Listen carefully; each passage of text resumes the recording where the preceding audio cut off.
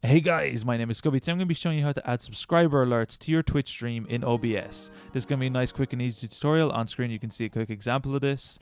Let's jump right into this. So the first thing you want to do is come to this link. Links are always in the description down below. And we're going to launch Streamlabs. This video is kind of made to go hand in hand with my previous video where I showed you how to do follower alerts. So it's going to be a similar process. You can skip a little bit ahead if you've already watched that. So first thing you want to do is connect with Twitch. And if this is your first time, you are going to have to authorize to allow Streamlabs to have access to your Twitch.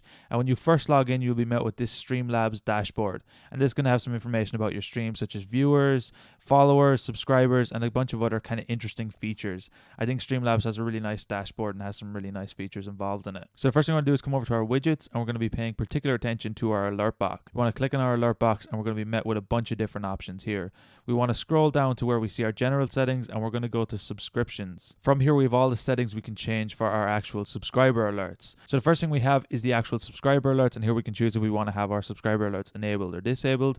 In this case, we're going to be leaving it enabled.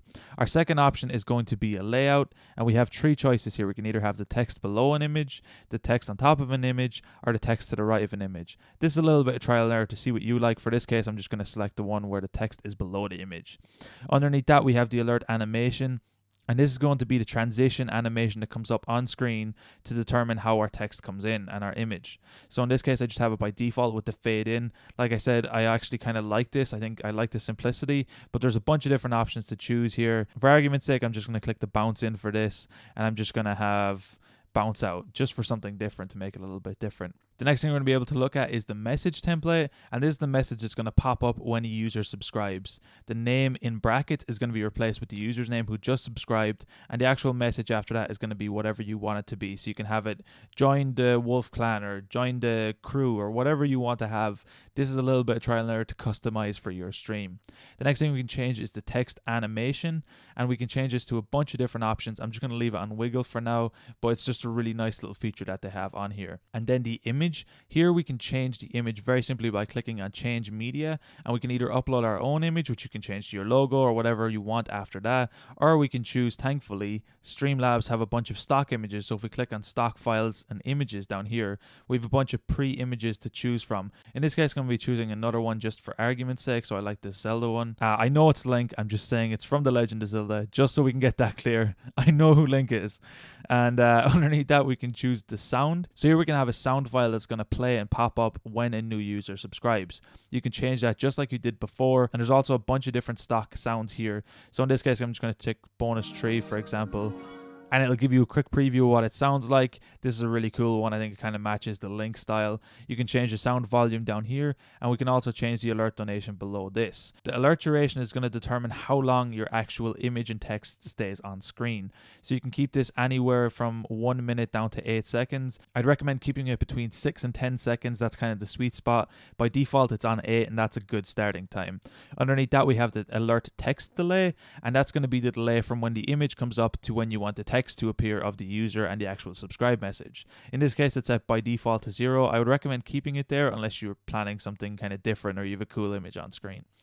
Now that we've explained most of the basic settings, we're ready to get into some more of the nitty-gritty details, and this is particularly where the actual subscriber alerts differ from the follower alerts that I showed in my previous video. So the first thing we can look at is the resub message settings, and here we can determine if we want the actual resub message to pop up or not. In this case, it's shown by default. You can click to allow emotes, you can change the font, the pixel size, the weight, which is the actual thickness of the text, and we can change the text color. This is for users who resub. They can leave a resub message. This is up to you if you want to keep this. For the most part, I'd recommend keeping it. I think it's a nice little feature that you can have. You can have the resub message text to speech.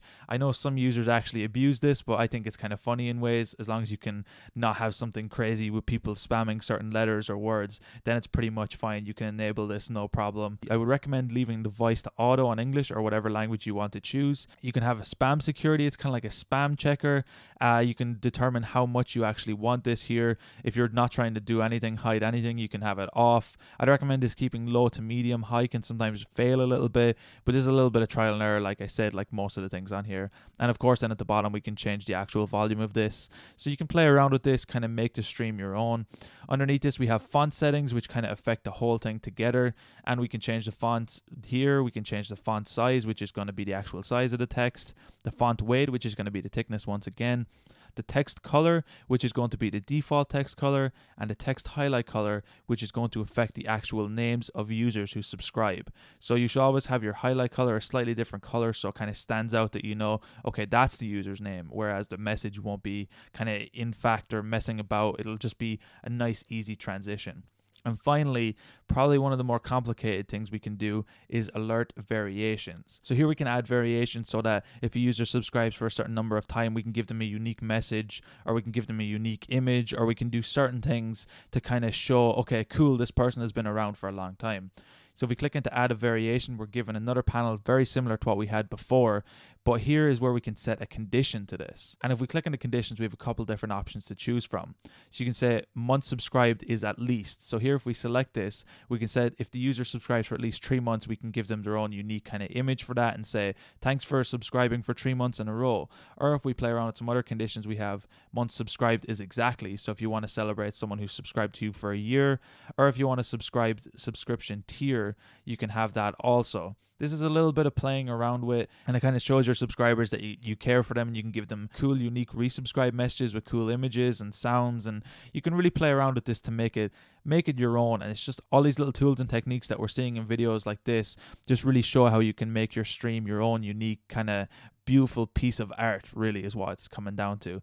So if you have any of these changes saved, simply click save and they'll automatically be added to your Streamlabs dashboard. So once you have all your settings saved, you want to come back up to the top of your Streamlabs, and we're going to be coming up to the widget URL right up here. We're going to be clicking to show widget URL, and we're going to be copying this link right in here. Once you have your link copied, we're going to be going over to OBS, and we're going to be making sure we have our right scene selected, and we're going to be adding our new source. As you can see, by default, I just have this nice big Overwatch image, but I'm going to be adding the actual subscriber message on top of this. So what we're going to do is come down here to sources, we're going to click new, and we're going to click browser source. From here, you can just name it whatever you want if you wish. I'm going to name it subscriber alert. I think I spelled that wrong, but I'm going to go with it anyway. And you want to just enter the URL that we just copied before. So I'm just going to put our actual Streamlabs URL in here.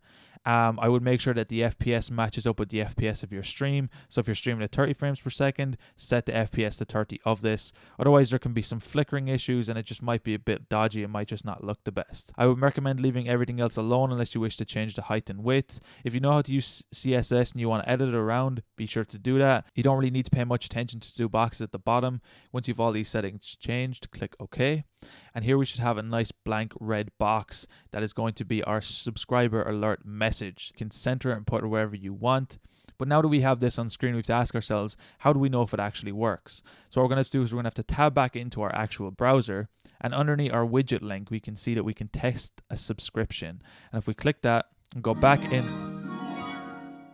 if we click that and we go back into our OBS, you can see that the message pops up with our image and our nice beautiful sound plays. And this is how you can test anything with OBS to make sure it's working. Just go back into your actual Chrome and just click test, and you can test whatever function you want. But anyway, that's how you add subscriber alerts to your OBS stream for Twitch, and it's just a nice, quick and easy tutorial. I am going to be making some more tutorials with Streamlabs in the future, such as donations, bit notifications, and a couple of other little things, so be sure to stay tuned for that. I'm going to leave another card on screen so you can go watch the follower alerts video if you wish to see that. If you enjoyed this video and found it helpful, be sure to like, subscribe if you're new, share it with your friends. If you want, you can feel free to donate. I'm going to leave my PayPal link down below. Of course, you don't have to. There's no pressure. I'm going to leave 2 videos on screen. The one on the left is going to be my most recent upload, and the one on the right is going to be one that YouTube most suggests that you will watch. So you should probably check it out because it's apparently for you. Anyway, guys, thank you so much for watching. Until next time, as always, keep it saucy. Peace.